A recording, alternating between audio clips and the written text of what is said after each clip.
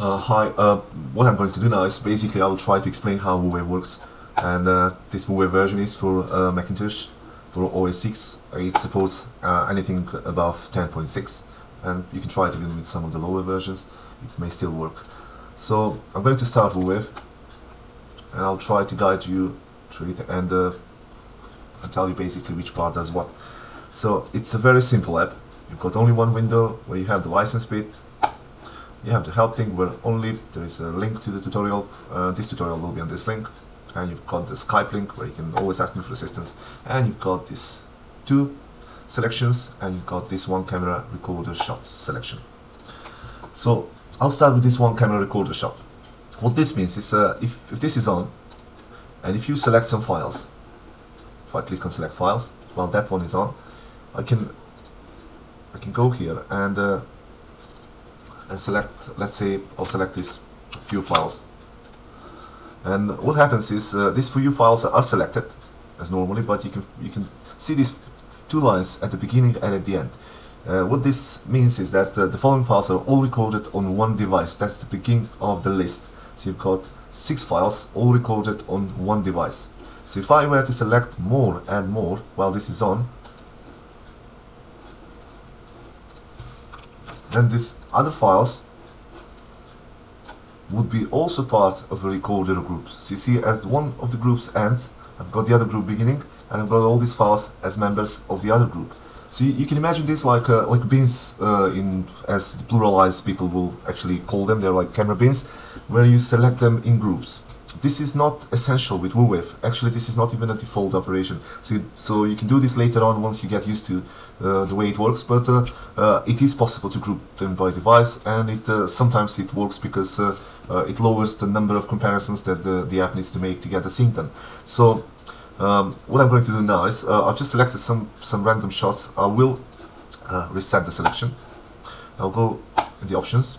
So in the options you've got composition export settings. Basically you can leave this blank. You don't have to do nothing with this. You can also try with the default mode. It will work in most of the situations. And you've got this new option on Mac, which is not available on Windows yet. It says sacrifice accuracy and get sync. So if you click this on, then what it will do is it will lower the threshold of our algorithm, and it will basically make it more sensitive, and it will increase the false positives as well. So you can use this if you're really frustrated and if you want to get your sync anyway, and nothing else works. Okay, and you see there's one button here which is missing. We have to select some files first. If you happen to select this one camera option and select lots of shots and click sync, then it's not going to sync nothing because they're all part of the same group. So you have to make sure that this is off. So I will select some shots without knowing which camera shot what, because WooWave is completely camera agnostic in this mode, and I'll just select, like, I don't know, randomly a few shots like this. Hopefully some of them will sync. And I'll go on the default option and click the sync button. And once you click the sync button, it will take some time. It will probably take a long time if you've got lots of files. Be careful when you've got like files more than 1 hour and a half or 2 hours, because I've seen that on Windows, if it goes over the 2.4 gigs RAM usage, then it's not going to work properly. So the maximum length of the file that we support now will be probably around 1 hour. So let's see what it did with it. The sync in progress. You can always take these shots, download them from the internet, download some of the other apps like Pluralize, try them and compare them and see what works best for you, and get the one you like. But we will always provide the source footage when we do our tests. So anyone else can, if they want, they can recreate the tests themselves. Okay, still syncing. I've got only code to do, so it is a bit slow as a machine. Yeah, you can see I'm working on this machine.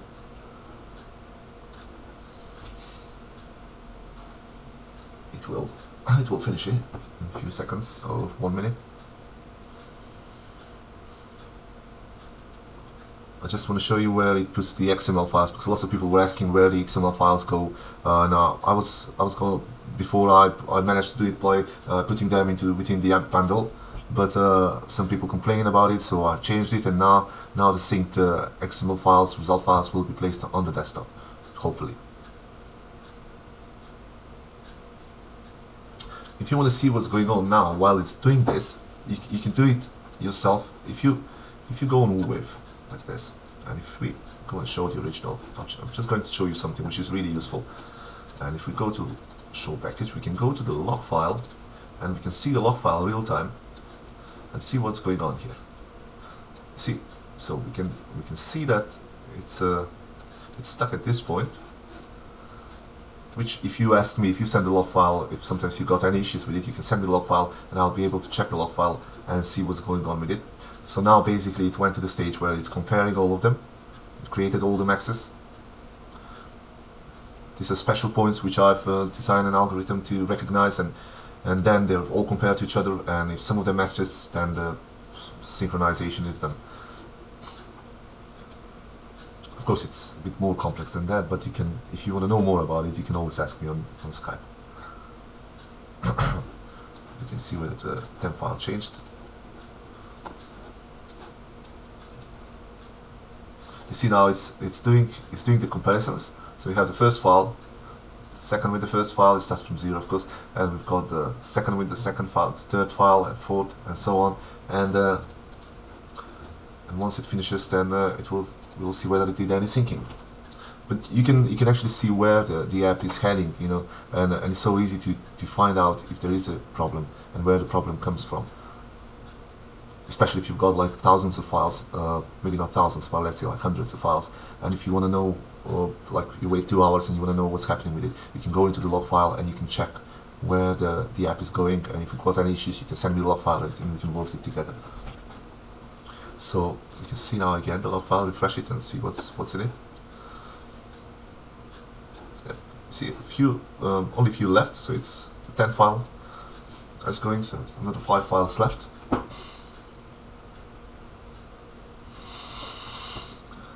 And imagine I'm doing this while I'm recording this with QuickTime, and it's only called to dual, and I'm syncing in the same time.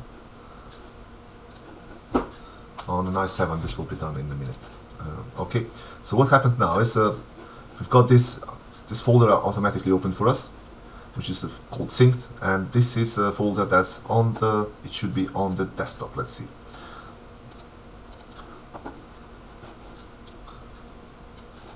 See, that's on the desktop and it's called synced. So in this folder we'll find these few files. We'll find this file for FCP, the FCP-X, Final Cut Pro X, and we've got the file for normal FCP, the Premiere Pro file, and you can just select which one you want to open and you can open it. The app in the background shows the done screen, and you can just exit from the app. And I'll close the log file.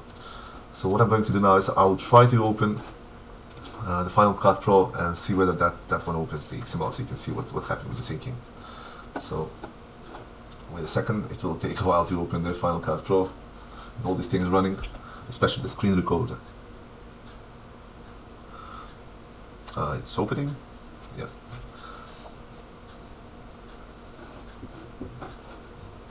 I'll just sync folder here.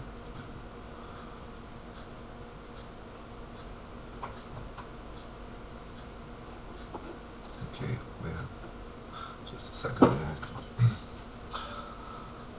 As I said, this file is openly available on the internet. All these files, you can download them yourself, check them out, see what's in it, check all the other apps like Pluralize on it, and see which one works best for you.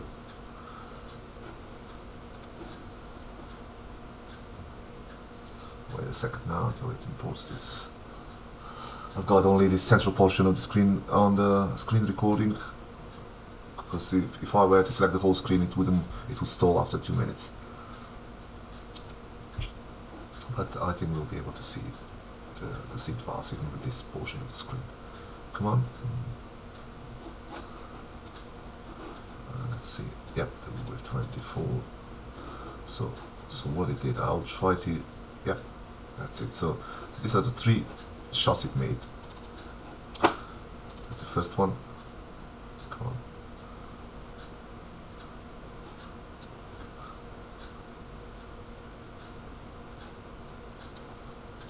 Got the third one.